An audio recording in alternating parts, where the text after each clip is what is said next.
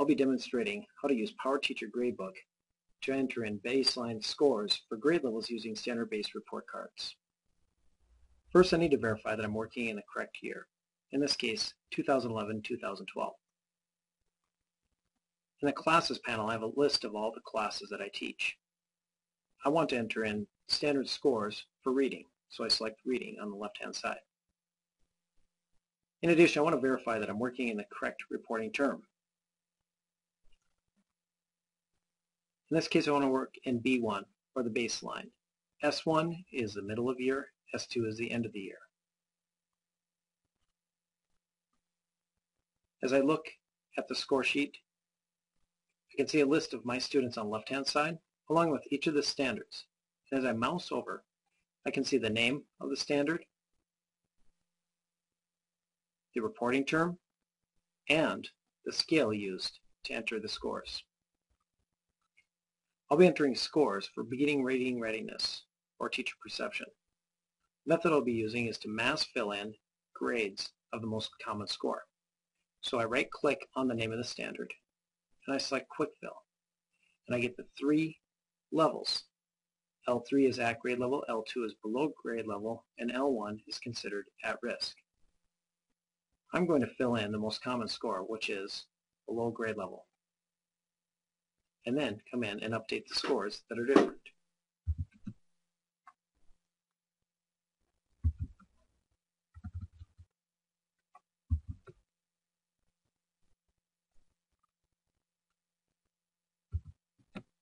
Once I'm done, I can save the information. It is updated on the server. I need to enter a score for each standard identified as a trigger. Consult the assessment binder for a list of those triggers.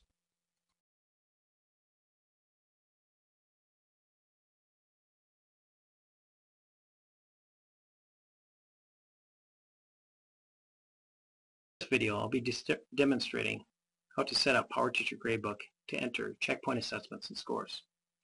First, we need to enable standards in the preferences. To do this, go to Tools at the top, and then Preferences.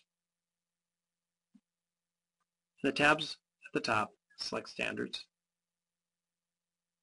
Ensure that Display Standard Grades and Other Measures in Final Grade Mode and Enable Standards-Based Grading with Assignments are both checked. Under Higher Level Standards, check the box for Automatically Calculate Higher Level Standard Grades from Lowest Level Standards Grades. Choose OK. If prompted to recalculate, select Yes, and also Close. In addition, we need to add a new category for the checkpoints. To do this, in the Categories panel, click on the plus, enter a name, Checkpoints, then abbreviation, CP. You can select color. In the options below, these are the default values when you create a new checkpoint. Since we will not be using traditional grades, we can enter a 0 for points possible. And then at the bottom, choose OK. We have now set up PowerTeacher Gradebook to enter checkpoint assessments and scores.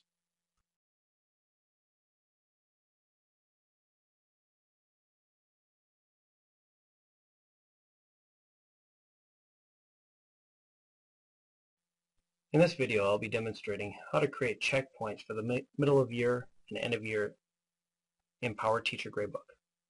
First, we want to ensure we are in the correct year, in this case 2011-2012. On the left-hand side, we want to select the correct subject or course, Written Communication. To create a new checkpoint, I need to go to the Assignments tab by clicking at the top. Also, I want to ensure that I'm in the correct reporting term. Remember, B1 is beginning of the year, S1 is middle of year, and S2 is end of the year. I'm going to create a middle of the year checkpoint. On the Assignments tab now, I can create a new checkpoint by clicking on the plus at the bottom of the screen. In the new Assignments window, I need to enter in a unique name. I'll use Checkpoint Week 8. An abbreviation, I'll use CP8. In the category, I need to choose a category. I will select checkpoints, which I created previously. In addition, I need to assign a date due. Since most of the students are assessed during the week of the 10th, I'll select the 10th. And finally, I need to go to the Standards tab and select those standards which are aligned to this checkpoint. This could be one or more standards that are scored to the rubric. I'll select uppercase letters and lowercase letters. Once I've done that, I can click Save, and the checkpoint has been created. This has been how to create a new checkpoint in PowerTeacher Gradebook.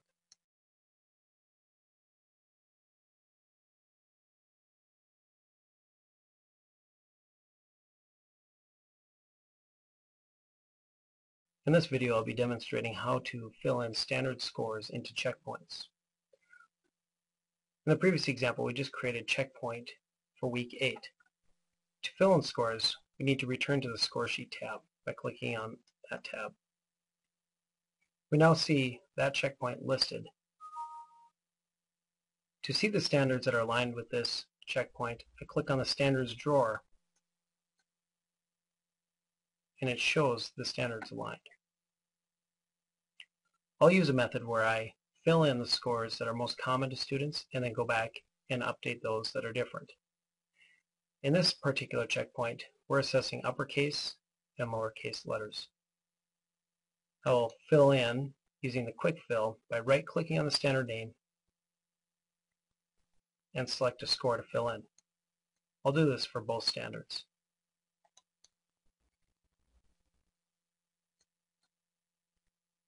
Once I've done that, I can now come back and update all those scores that are different than what I've filled in.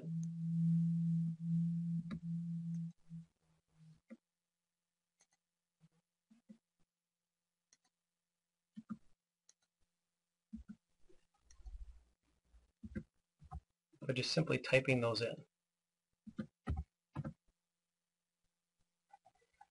Once I've filled in the standard scores, I can also show on the actual checkpoint itself that the scores have been recorded by putting in a check mark.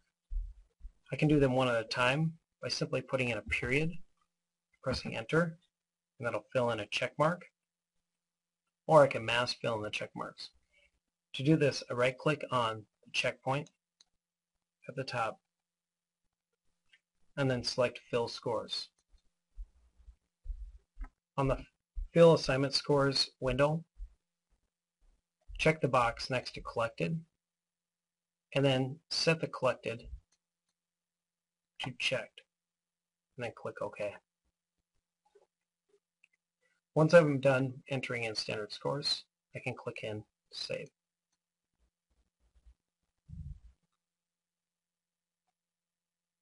This video showed how to update student scores for checkpoints in PowerTeacher Gradebook.